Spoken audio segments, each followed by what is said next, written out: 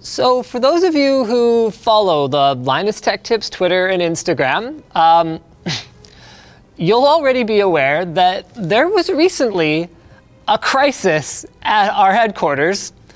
Sorry, it's still a little difficult for me to talk about this, but I became aware after returning from a brief absence that someone had been at my desk touching my things. Sorry, excuse me. So, naturally, at that point, there were two avenues available to me.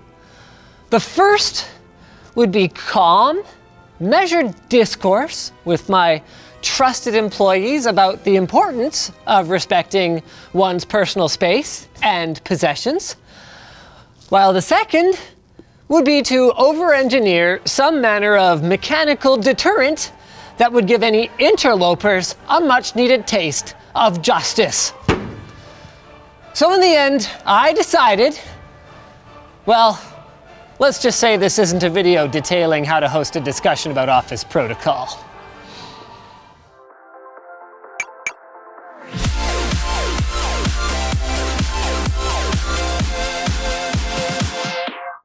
Massdrop is currently featuring their exclusive K7XX Red headphones built by AKG. Learn more and buy one today at the link in the video description. Meet the Enforcer. Out of the box, the Elite Strike Rhino Fire is a fully automatic, fixed-point, anti-personnel Nerf gun with a 2.8 dart per second rate of fire, an arc range of up to 81 feet, and a 50 dart ammunition drum capacity. It's a beast in its own right, but it only works when I'm around to operate it, which means I needed to turn this hefty foam blaster into a fully automated, motion-detecting, stationary sentry turret. So to accomplish this, we'll need the following: 3 servos, an Arduino, a webcam, and a laptop to coordinate it all. Not to mention some quick rewiring and just a touch of fine woodworking. Now, in much the same way that you can't make an omelet without breaking a couple of eggs, you can't modify a Nerf gun without first voiding the crap out of the warranty. So step 1 then is to carefully, mind you, these things are over $100, disassemble the Rhino Fire.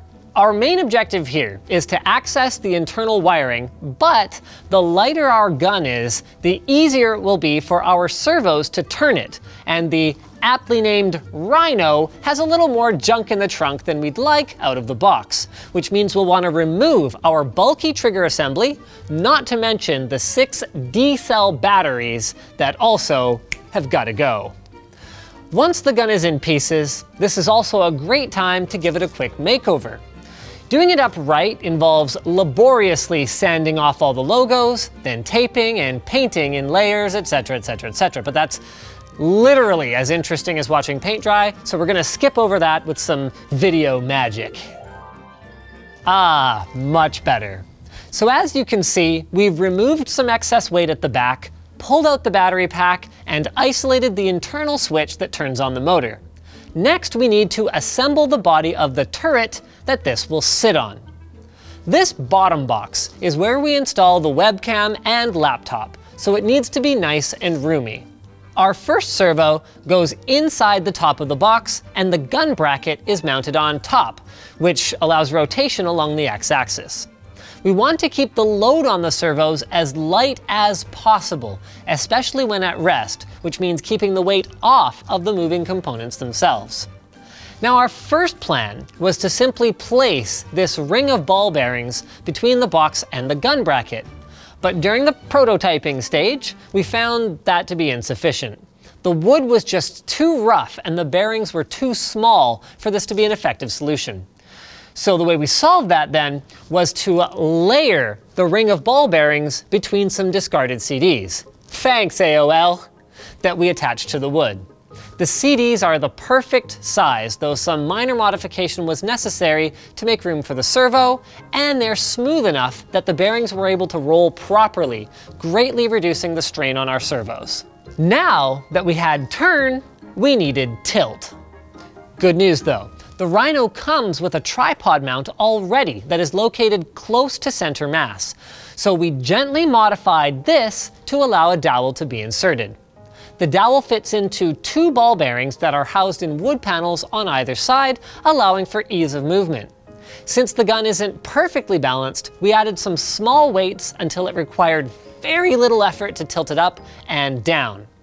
Now our servo installed at the end of the dowel can tilt the gun more quickly, drastically improving the ability of our sentry to track its target. So with the wood frame built, we next mounted the remaining servos, the Arduino, and our battery packs. Now, while our initial plan was to wire the internal motor of the Rhino directly to the Arduino, in the end, we decided to go with a third servo and a 3D printed prong controlling a mechanical switch. Then, with all of that in place, we just needed to neatly wire it all together, then hook it up to the laptop and webcam in the base, and run the software that we downloaded from projectsentrygun.rudolphlabs.com, a super awesome open source Sentry project that you should totally check out, by the way. Now I'll take a moment to give you guys a quick pro tip. When you set out to do a wiring job like this, no matter how small the project is or how simple you initially assume it will be, pick up at least 2 different colors of wire. Red and black for positive and negative are pretty standard. Don't just get one color because you're confident that you can keep everything straight and you think green is pretty. You will end up 4 hours deep into the project surrounded by hastily marked wires from 5 different motors and 2 different batteries in a hopeless tangle, deeply confused and full of regret. So much regret. All right, let's get back on topic. Before our final test, we've got one more housekeeping item. Our final job looks a little messy, so hey, can we get some of that video magic going on here? I guess we're just gonna have to embrace the whole junkyard chic aesthetic thing. Testing time. Oh, Lila! Oh my God! Oh my God! Success! I can now feel comfortable leaving the office knowing that my tools, pens, and prawns will rest unmolested. Of course, for the majority of the time when I'm here, I don't actually want this thing hovering behind me, so I needed to find a way for it to pull double duty. Fortunately, with the help of a little open source facial recognition software, it can be easily repurposed as an employee morale booster. Now that's what I call a motivational tool.